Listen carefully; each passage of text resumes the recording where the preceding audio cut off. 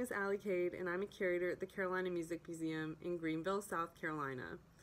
While we face this unprecedented time, you unfortunately cannot come visit our collections, so I will be bringing our collections to you.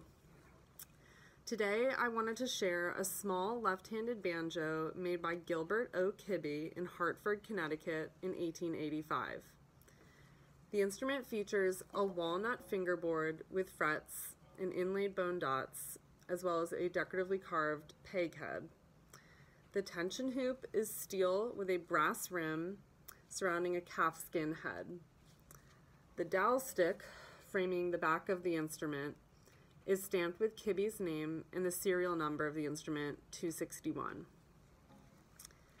Kibbe was active between 1883 and 1891 and was actually one of two banjo makers working in Hartford during that time.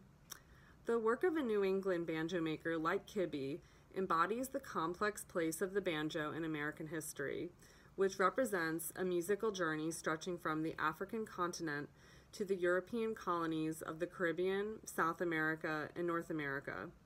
Eventually, the banjo is further disseminated from the American South to Appalachia and New England.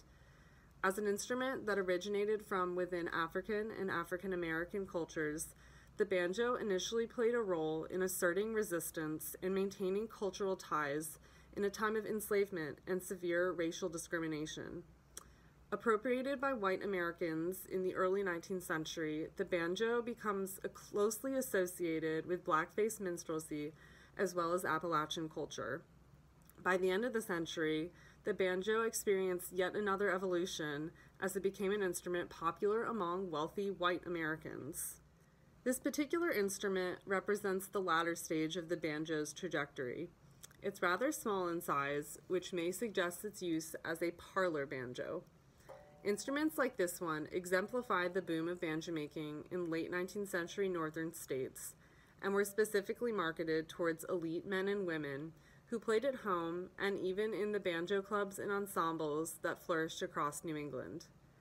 Today, there are some really exciting movements that are attempting to bring the banjo back into Black communities, such as the Black Banjo Reclamation Project. I will link their handle below so you can look at that to learn more.